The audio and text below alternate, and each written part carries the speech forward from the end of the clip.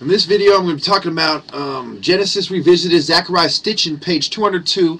I'd like to remind you that I don't agree with everything Manly P. Hall says, everything Zechariah Stitchin says, Mavon Vlasky, Jordan Maxwell, Michael Zarian, the whole cloud, right? I don't agree with everything they say, but I agree with a lot of the things they say, and I agree with a lot of the translations of symbols. Now, the emblem of entwined serpents. In the biblical tale of Adam and Eve in the Garden of Eden, the antagonist of the Lord God, who had caused them to acquire knowing, the ability to procreate, was the serpent Nahash in Hebrew. The term has two other meanings: he who knows secrets and he who knows copper.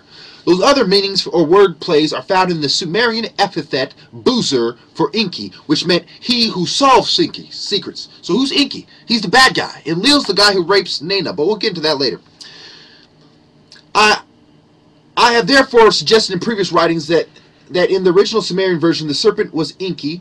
His emblem was entwined serpents. It was a symbol of his cult center, Eridu, of his African domains in general, and of the pyramids in particular. And it appeared on Sumerian illustrations on cylinder seals of the events described in the Bible.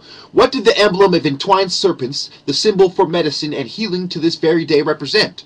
The discovery of modern science of the double helix structure of DNA offers the answer.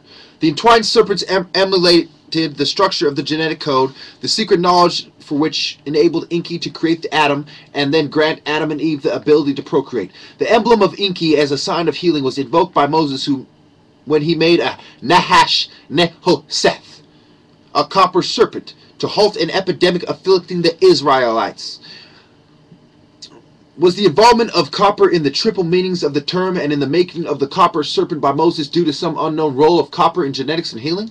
Recent experiments conducted at the universities of University of Minnesota and St. Louis suggested that it is indeed so. They showed that radionuclide copper-62 is a positron emitter, valuable in imagining blood flow, and that other copper compounds can carry pharmaceuticals to living cells, including brain cells. So this is why there's copper compounds and lead compounds in certain herbs. But now, how can those be applied in a fashion that is safe and healthy? I'm not going to get into, but I will show you these symbols and give you some thoughts and put this fucking book away before Stitchin comes around and his wife, or whoever it is, and tries to beat me up with a purse with a bunch of feminists. Let me break it down for you. The feminist school of thought sides with Enki. Why? Because Enki was competing with Enlil, and Enlil had, he was highlighted for raping a certain female. And Enki, even though he had done all kinds of sexual immoral acts, somehow feminists side with him. And they say Enlil is bad, he's holding down women, and Enki lets women be free and wants people to be free, so they side with Enki instead of Enlil. Okay? And who is the great god? Anu. So who is Saint Anne? She is the female version of Anu. You can draw parallels to that when there is no such thing. Okay? The female has been exaggerated in importance. Thus, all women come up short. That's why in the Bible it says, do not allow a woman to teach or have authority over man as far as in the church. Okay, we're talking about religion, we're talking about God, and we're talking about things that have to do with the male temple and the man's perspective. A woman should be silent because she can't understand a man, and God is a man. And he impregnated the earth to create us. So the female, you're standing on the female.